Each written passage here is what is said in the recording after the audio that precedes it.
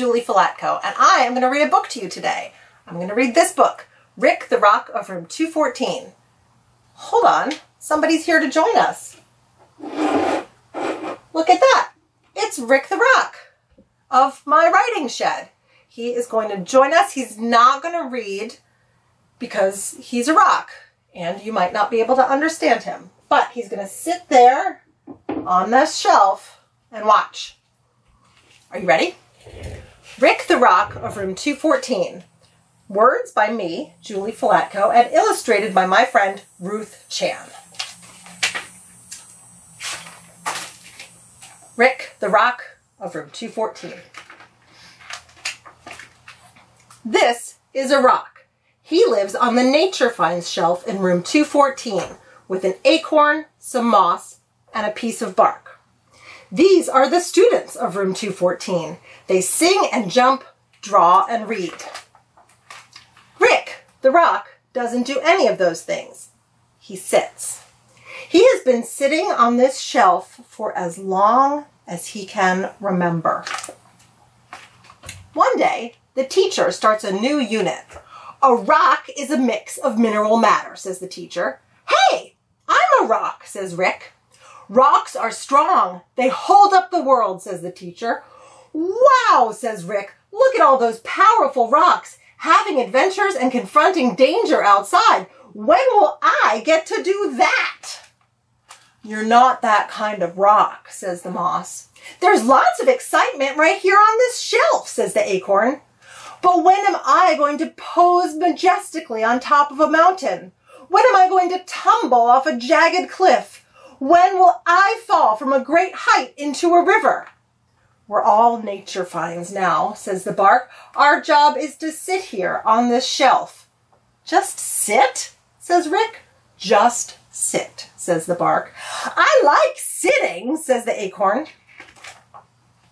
But Rick, the rock, does not want to just sit. He has seen the photos of his outdoor cousins, forming outcroppings, hanging off crags, jutting out of waterways. He is a rock, and a rock is made for adventure. I am made for adventure, he says. I am going outside. Outside, says the acorn.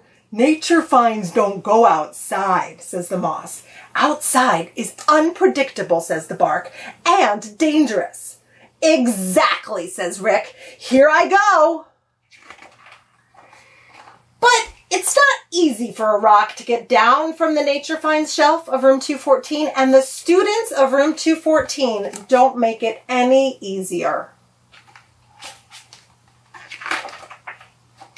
One day, he sees his chance. He tumbles. He falls from a great height. He poses majestically.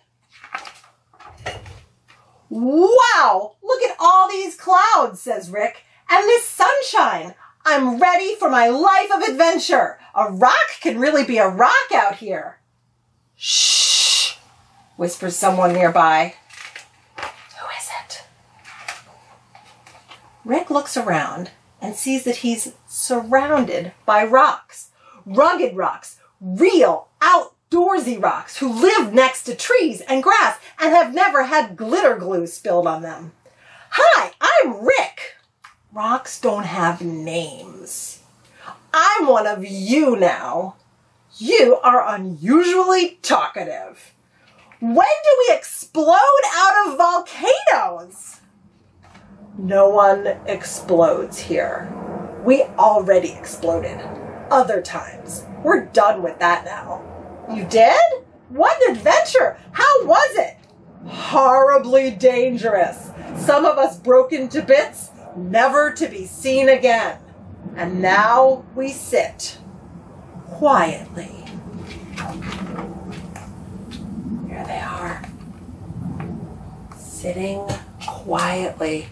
And there's Rick.